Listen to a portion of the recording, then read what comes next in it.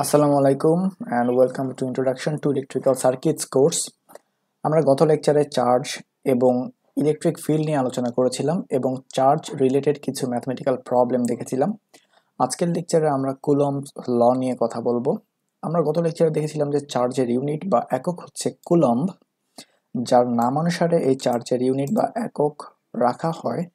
তিনি অর্থাৎ কুলম্ব সাহেব একটি নীতি দিয়ে গিয়েছেন যা সর্বজন দ্বারা স্বীকৃত। সেই নীতিটা নিয়ে আজকে আমরা কথা বলবো। সো এই কুলম্বস লতে আসলে কি বলা হয়? আমরা দেখেছিলাম যে চার্জ পজিটিভও হতে পারে, নেগেটিভ চার্জও হতে পারে। অর্থাৎ যদি দুটি চার্জ পরস্পর হতে আর দূরত্বে অবস্থান করে তাহলে চার্জ দ্বয় একে অপরের উপর একটি বল প্রয়োগ করবে। কেমন বল প্রয়োগ করবে?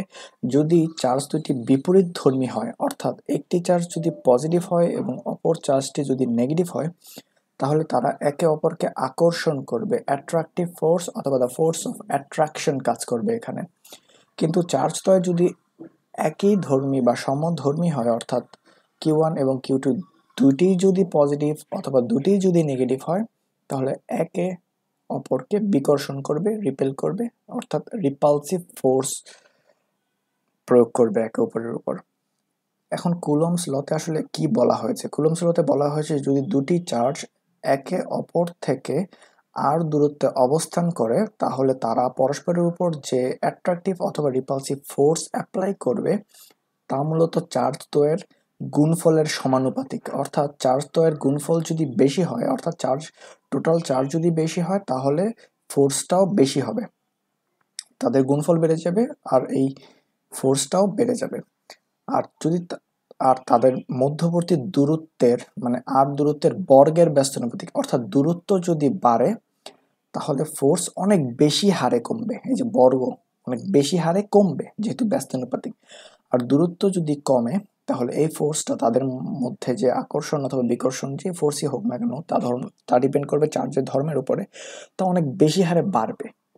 এটাই বলা হয়েছে। এবার যেহেতু এটা F proportional to Q1 Q2 by R square, আমরা ম্যাথে দেখেছি প্রপোর্শনাল সাইনটাকে উঠানোর জন্য আমাদের প্রপোর্শনালিটি কনস্ট্যান্ট একটা আনতে হয় যা কিনা সব ক্ষেত্রেই সেম থাকে।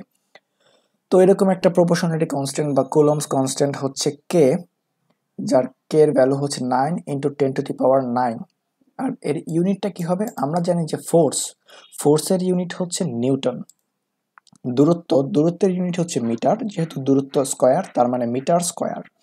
এবার কে এর ইউনিট যদি আমরা বের করতে চাই তাহলে কি করব? এই আর স্কয়ারটা যেহেতু এখানে ডিভাইড আকারে আছে, এই আর স্কয়ারটা এফ এর সাথে মাল্টিপ্লিকেশন আকারে চলে যাবে। তাহলে কে ইকুয়ালস টু কি? কে equals to F R square divided by Q1 Q2। এবার এফ এর ইউনিট হচ্ছে নিউটন, আর স্কয়ার মানে মিটার স্কয়ার, তাহলে এফ আর স্কয়ার মানে Newton metre square divided by Q1 এর ইউনিট হচ্ছে কুলম, মানে চার্জের ইউনিট কুলম, আর দ্বিতীয় চার্জের ইউনিট হচ্ছে coulomb. So coulomb multiplied by coulomb, that is coulomb square. So এই কুলমস কনস্ট্যান্টের বা প্রপোর্শনালিটি কনস্ট্যান্টের ইউনিট হচ্ছে নিউটন মিটার স্কয়ার পার কুলম স্কয়ার, আর এর ভ্যালু হচ্ছে 9 × 10⁹, যা হচ্ছে ভ্যাকুয়ামে। যদি আমরা মাধ্যম চেঞ্জ করি তাহলে এখানে একটু অ্যাড হবে, তা জানা লাগবে না, আমরা জাস্ট সিম্পল স্টেটমেন্টটা নিয়ে এখানে আলোচনা করছি। এখন দেখেন তো এই F = K Q1 Q2 by R square, এই ফর্মুলাটা আমরা কি কোনো ফর্মুলার সাথে ম্যাচ করতে পারছি? আমরা স্কুল কলেজে কি মহাকর্ষ অভিকর্ষ চ্যাপ্টারে কি অভিকর্ষ বল গ্র্যাভিটেশনাল ফোর্স হচ্ছে G m1 m2 by d square অথবা R স্কয়ার। তো এখানে আমার খুবই ফেভারিট মিস্টার বিনের একটা এপিসোড আছে যেখানে সে এক্সাম দিতে যায় কিন্তু লাস্টে দেখে যে সে ভুল কোশ্চেন অ্যান্সার। সো মিস্টার বিন সাহেব যার থেকে দেখে কপি করছিলেন তিনি হচ্ছে নিউটন আর বিন হচ্ছে কুলম। সো ঠিক মতো দেখতে পারেননি, তো জি এর বদলে কে, m1 m2 এর বদলে আর Q1 Q2 আর ডি এর বদলে আর, এটা লিখে দিয়েছি।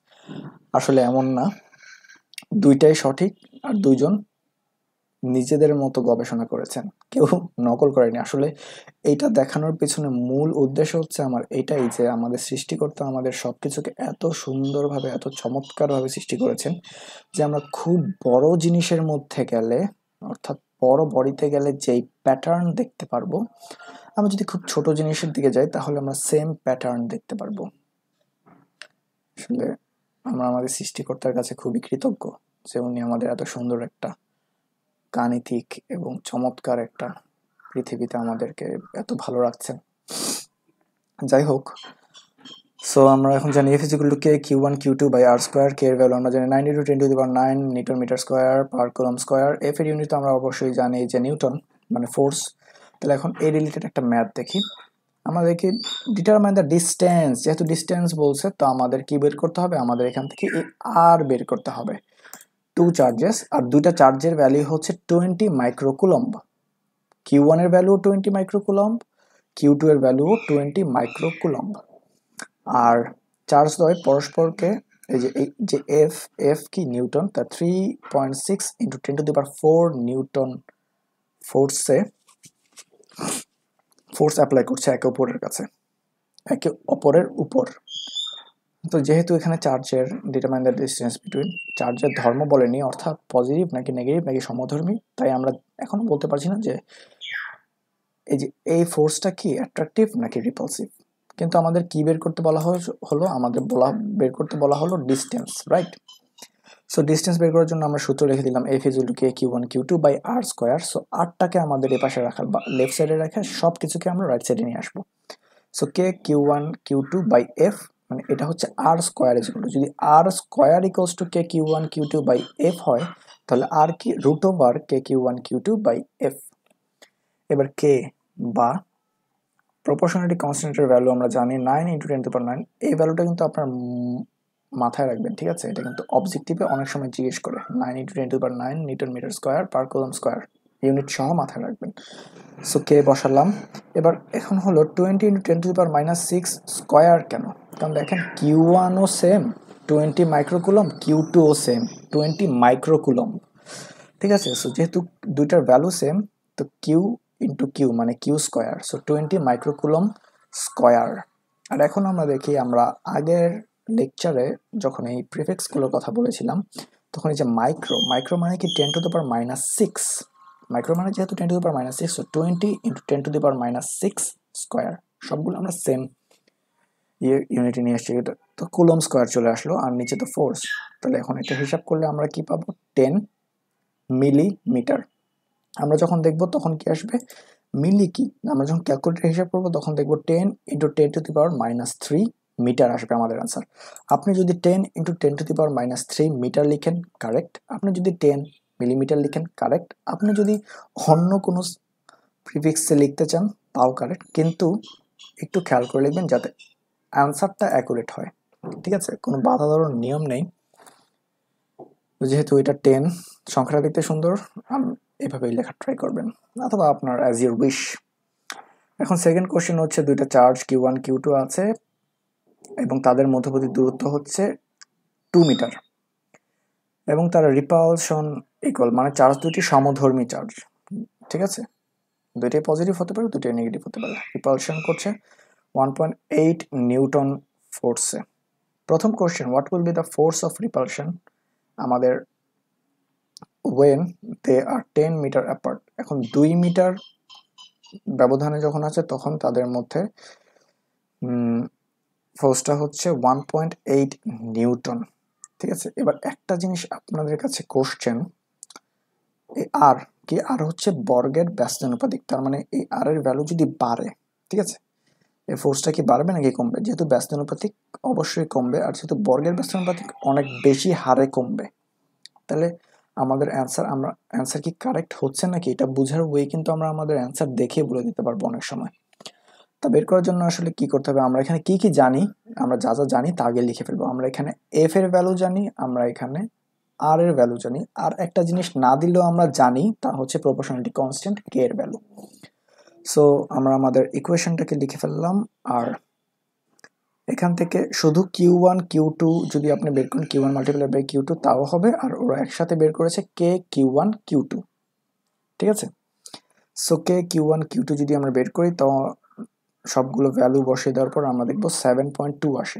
এখন কোশ্চেন হচ্ছে 7.2 এটার ইউনিটটা কি হবে?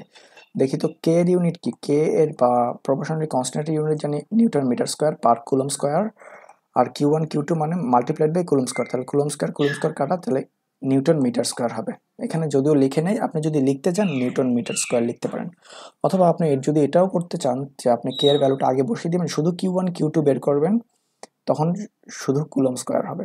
কিন্তু এখানে কে Q1 Q2 আমি বলবো একটা স্মার্ট ওয়েতে করেছে, কারণ আমরা যখন পরবর্তীতে ফোর্সের ভ্যালু বের করব, কে Q1 Q2 এর জায়গায় শুধুমাত্র পুরো মানে এই তিনটার গুণফলের জায়গায় 7.2 বসিয়ে দিলে আমাদের হয়ে যাবে। ওরা তাই করলো। এখন আমরা কে Q1 আমরা যা জানতাম না সেই আননোন ভ্যালুটাকে আমরা বের করে ফেললাম 7.2 নিউটন মিটার স্কোয়ার। এখন 7.2 কে যদি আমরা বসাই উপরে, আর নিচে হচ্ছে আমাদের ডিস্টেন্স কত 10 মিটার, সো 10 স্কোয়ার। তো 7.2 ডিভাইডেড বাই 10 স্কোয়ার যদি আমরা হিসাব করি, আমরা দেখব মিলি, যেহেতু এই যে দেখেন মিলি, আমরা হিসাব করলে দেখব 10⁻³ দ্যাট মিনস 72 × 10⁻³ আসে, অথবা 7.2 × 10⁻², অথবা 10⁻²। তো যেহেতু 72 মিলি নিউটন এটাও লিখলে হবে, আপনি যদি 7.2 × 10⁻² নিউটন লেখেন তাও কারেক্ট। ঠিক আছে, কোনো চিন্তার বিষয় না। এবার আমাদের বিতে বলেছে ইফ দ্য রেশিও Q1 মানে চার্জ দ্বয়ের অনুপাত যদি 1/2 হয় then find Q1 and Q2।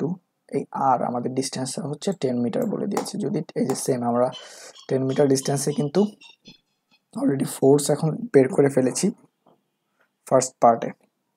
ঠিক আছে, Q1 Q2 দেওয়া আছে আমাদের 1/2 হাফ।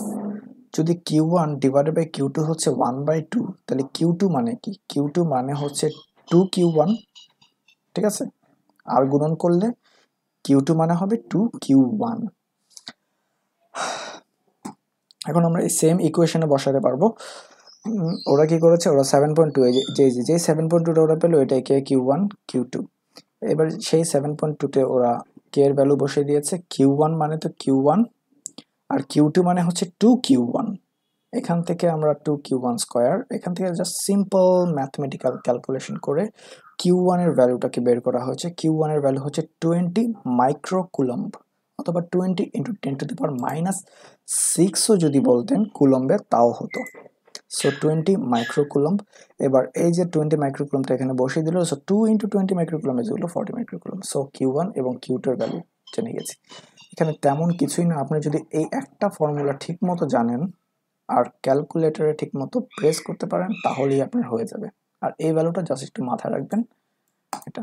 আর ছোট ছোট MCQs অথবা একদম ছোট ছোট ম্যাথে এগুলো আসতে পারে। ধন্যবাদ। আজকের লেকচার এ পর্যন্তই। আগামী লেকচার দেখার আমন্ত্রণ জানিয়ে এখানেই শেষ করছি। আসসালামু আলাইকুম।